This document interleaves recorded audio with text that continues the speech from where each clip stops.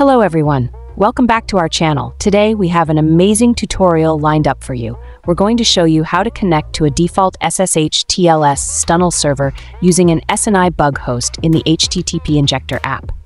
For more VPN hidden tricks, be sure to visit our blog. And if you're new here, don't forget to like, subscribe, and share this video. Let's get started.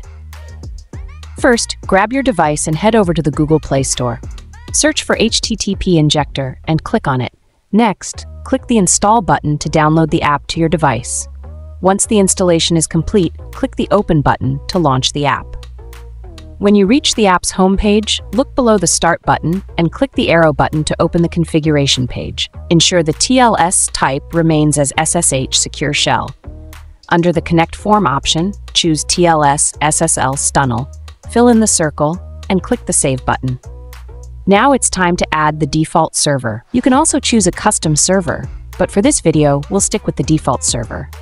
Click the hamburger icon in the upper left corner to expand the menu list. From the list, click the Server button.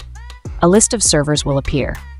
At the top, click SSH to show all SSH servers from different locations.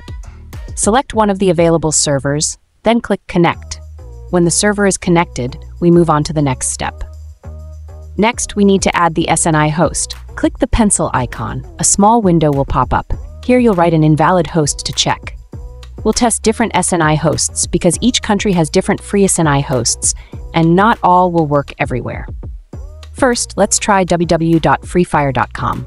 Click the Save button, then click Start to check the connection status. If it works, great. If not, we try another SNI Bug host, such as www.facebook.com. If this works, it will connect to the secure web connection. Keep in mind to add invalid SNI Bug hosts using the same process. Once a host is added, click Save. Finally, after adding the SNI hosts, click the Start button to connect to the secure web connection. And there you have it.